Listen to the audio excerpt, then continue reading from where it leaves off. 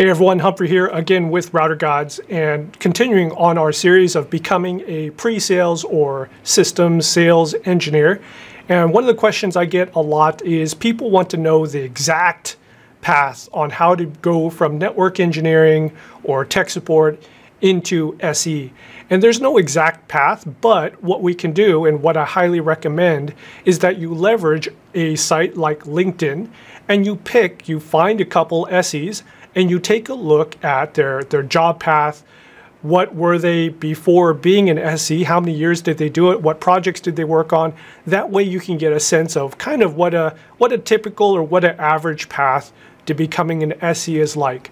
So in this video, we're going to take you through, I'm going to pick 5 people by random just off the top of my head, 5 people that I know that are currently SEs for either Megacorp, Cisco, or for other companies. And we'll look to see if there's any commonalities, if any skills or schools, degrees, or anything like that. So let's get down to it. This is going to be pretty fun. And actually, before I dive into it, we'll start with our disclaimer. Router Gods, this channel, everything that I say is not necessarily that of my employer. They are my own words and my own opinions. Done. All right. So first of all, I guess it should be appropriate. We'll pick myself, right? Now, never use me as a template because I am so far out of the norm for anyone that that it's probably not good. So we'll take a look at Humphrey here. All right. So you scroll down, you're looking at someone, you scroll down into their experience and their education. So we're going to be looking at a couple things here. We're going to be looking at education. We're going to be looking at experience. And when we're talking about experience, we're looking for number of years, the positions, and the projects. So years, positions, projects. And we're also going to be looking for kind of the outlier things, that, any hobbies, any other achievements. All right, so education, experience, hobbies, achievements, kind of in that order.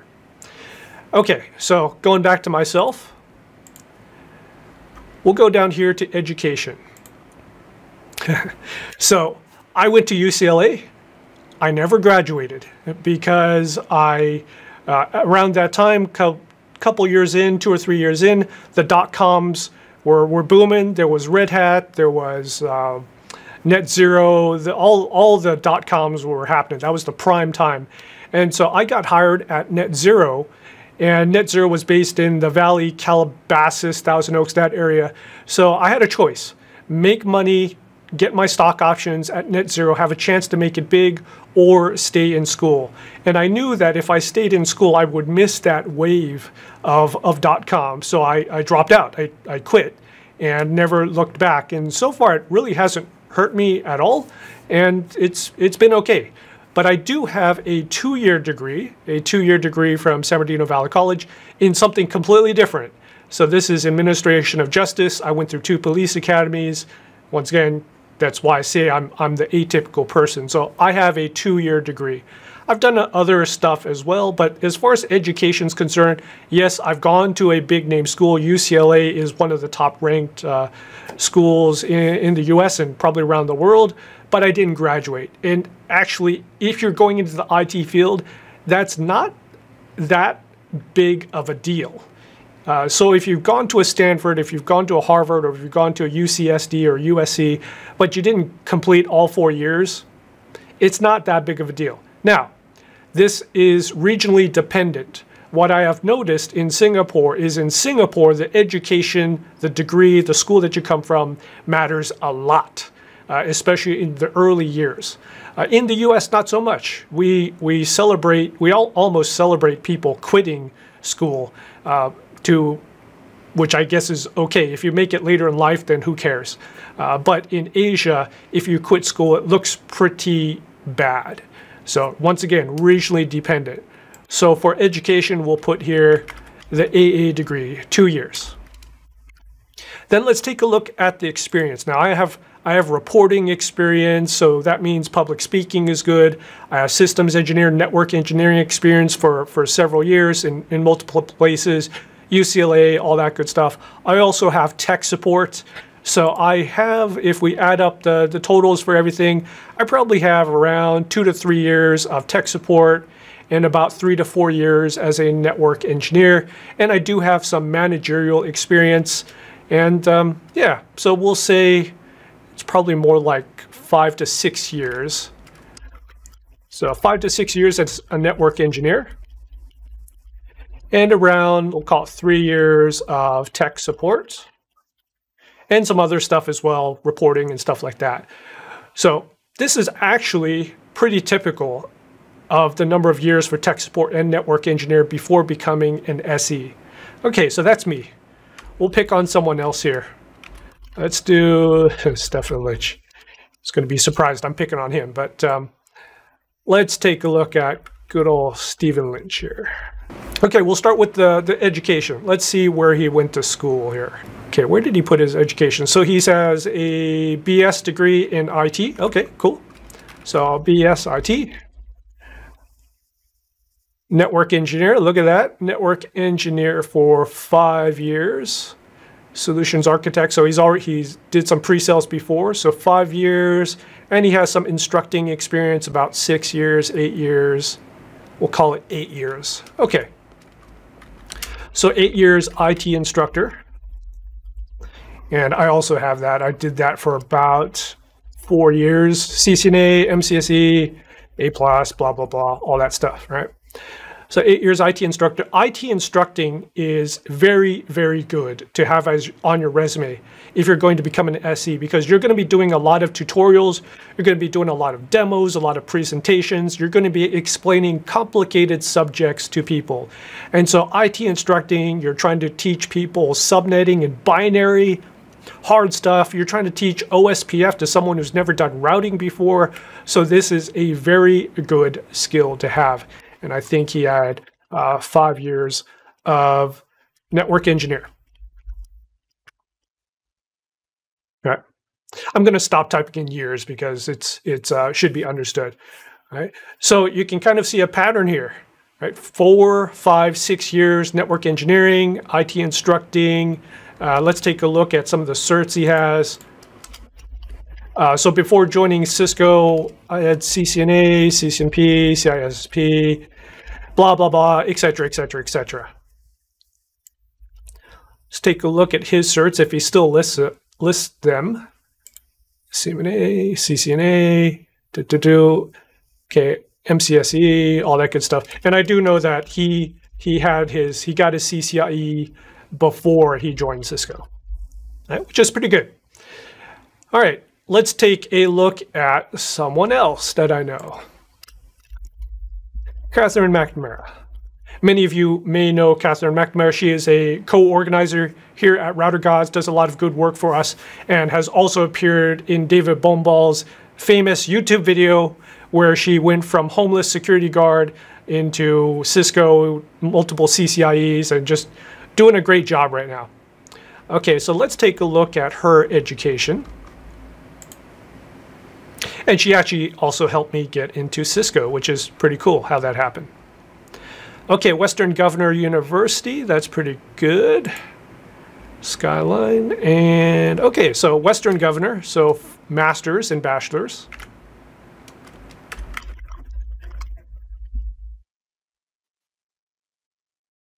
Masters and a bachelor's. And network administrator, we'll just call that network engineer, security analyst. So 2 years, about 3 years. We'll call that 4 years. We'll call that 7, let's call it 6 to 7 years. 6 to 7 years of network engineer, right?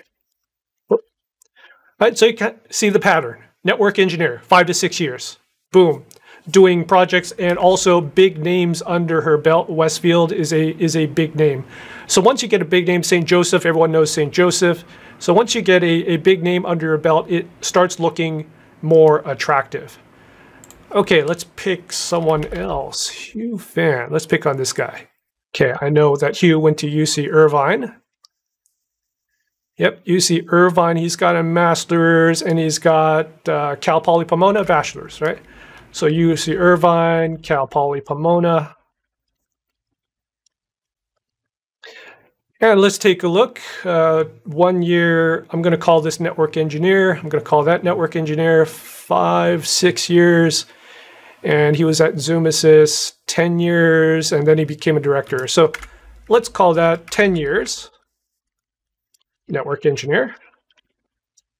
Boom. And he did do some pre-sales, Nexus Tech, that type of stuff. And now he's at Cisco. Right? So you can kind of see you've got bachelor's, we got a couple master's degrees, 6 to 7 years. Hugh here, before coming to Cisco, 10 years, which is kind of on the outlier, on the long end of things, but that's okay. And let's pick a final person. Let's pick on Dana Yanch. This guy, superstar. Probably has forgotten more about Viptela than I will ever possibly know. So let's take a look at his education. Okay, kind of same as me, AA, right? So 2-year degree, which is completely fine. He got his in network administration, absolutely fine. Looks like he went through a Cisco Networking Academy, so that's pretty good. Let's take a look at his experience. Okay, talking about the big names. He did tech support for a year at Dell. Okay, network system support, so I guess he's working at the college for 2 years. We'll call this network engineering. So 2 years, GoDaddy 6 months, that's a big name under there. And then Insight, this is kind of pre-sales. So kind of on the lower end of things, but he does have the big name on this guy. So we'll call this, if we add it up, we'll say 3 years network engineer and tech support. Okay, so we've picked 5 people. We can get a sense of everyone's path, or a somewhat typical path or a range. Education. We have everything from a 2-year degree, myself and Dana, absolutely fine. 4-year degrees, all the way up to master's degree, right? In this group of 5, in this pool of 5, we don't have anyone with no degree. So this is something to think about. At least get a 2-year degree. At the bare minimum, get a 2-year degree. Even better, go to a big name school. But if you don't graduate, not a big deal. If you get a master's, awesome. Now, most people do get their master's while working as a network engineer. So that's completely fine. You'll be doing the night classes. It'll be difficult, but that's okay. In terms of the certification, most of the people you see here got their CCNP, some like Steven got their CCIE before becoming an SE. And then the skill, we see a lot of tech support. A couple of us started tech support. I worked in tech support. Starting in tech support is completely fine. It's a normal progression of IT. Start in tech support, do it for a couple of years. Don't do it more than 3 years, for God's sakes, unless you just enjoy torture and punishment. 2 to 3 years is just fine for tech support. Then become a network engineer, and you're kind of seeing the range here. 3 years is kind of on the lower end. I have seen people do it for 2 years. 2 years, it's going to be tough doing that transition. People really look for at least 3. Now, if you're on the lower end of 3 years of tech support and network engineering, you need to have those big names under your belt. 3 years at a big name company, at a knockdown, drag out fight type of company, is worth 5 to 6 years at a slower paced, smaller company. And on the high range, we see 6 to 7, 10 years of network engineering. So that should give you some idea of how to plan your career if you want to become a pre-sales system sales engineer at the big name companies. Hope this has been a pretty fun video for me. Hope it has been informative for you. If you have any questions, as always, leave it in the comments. Hit the like button, hit that subscribe button. It really helps me out, helps out the channel. And as always, I hope you're staying safe. Take care, and I'll see you on the next video. Bye.